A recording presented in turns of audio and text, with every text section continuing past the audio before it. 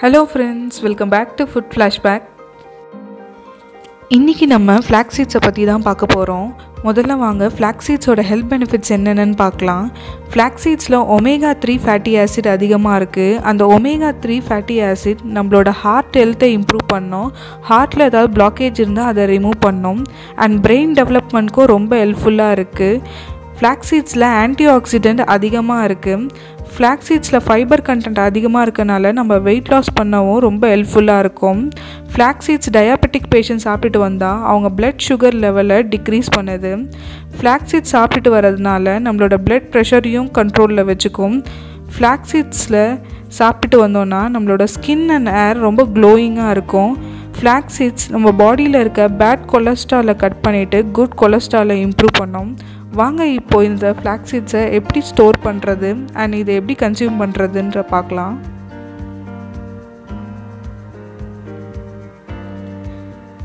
நான் இங்க ஒரு pan எடுத்துர்க்கேன்.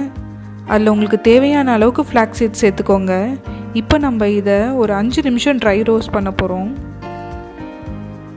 அதுக்கு மேலே இதை பண்ணக்கூடாது. இதுல இருந்து நிறைய எண்ணெய் வெளியில பிரிஞ்சு வரும்.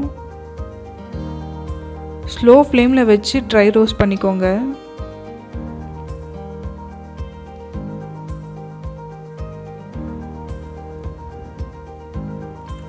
இதை நல்லா ஆற வச்சுட்டு மிக்ஸியில் பவுடர் பண்ணி எடுத்துக்கோங்க. நான் இப்போ இதை நல்லா பவுடர் பண்ணி எடுத்துக்கிட்டேன்.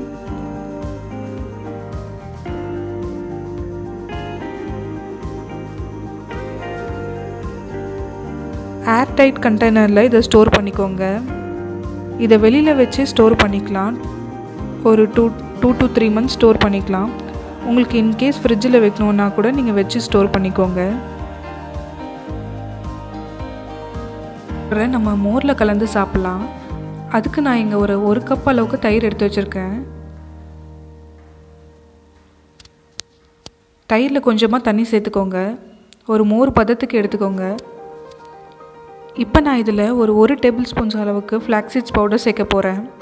ஒரு நாளைக்கு 1-5 டேபிள் ஸ்பூன்ஸ் வரைக்கும் flax seeds பவுடர் சாப்பிட்லாம். உப்பு எதுவும் சேர்க்கக்கூடாது. நல்லா மிக்ஸ் பண்ணி விடுங்க. கட்டி எதுவும் இல்லாமல் மிக்ஸ் பண்ணி விட்டுக்கோங்க. டெய்லி இதை மாதிரி கலந்து குடிச்சிட்டு வாங்க. flax seeds பவுடரை சப்பாத்திலையும் மிக்ஸ் பண்ணி சப்பாத்தி பண்ணிக்கலாம். அண்ட் சலட்ஸ் ஏதாவது பண்ணும் போது flax seeds பவுடரை ஸ்ப்ரிங்கிள் பண்ணி சாப்பிடுங்க. இதை இப்போது எக்ஸ்டர்னலாக எப்படி யூஸ் பண்ணுறதுன்றதை பார்க்கலாம் வாங்க.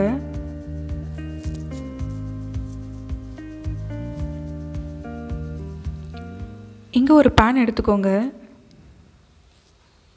ஒரு டம்ளர் அளவுக்கு தண்ணி சேர்த்துக்கோங்க.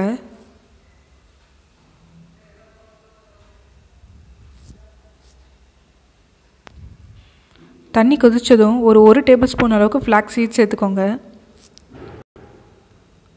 ஒரு 3-4 நிமிஷம் நல்லா கொதிக்க விடுங்க. flax seedsலேருந்து எண்ணெய்லாம் நல்லா வெளியில் பிரிஞ்சு வரணும்.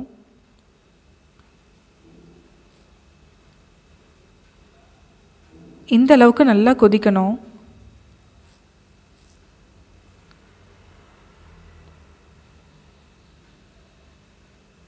கொதிச்சதும் ஃப்ளேம் ஆஃப் பண்ணிக்கோங்க.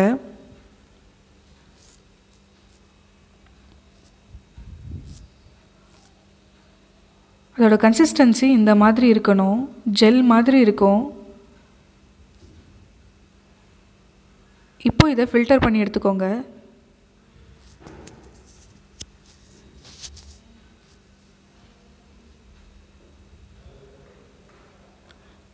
டெய்லி இதை உங்கள் ஃபேஸ்க்கு அப்ளை பண்ணிட்டு வாங்க.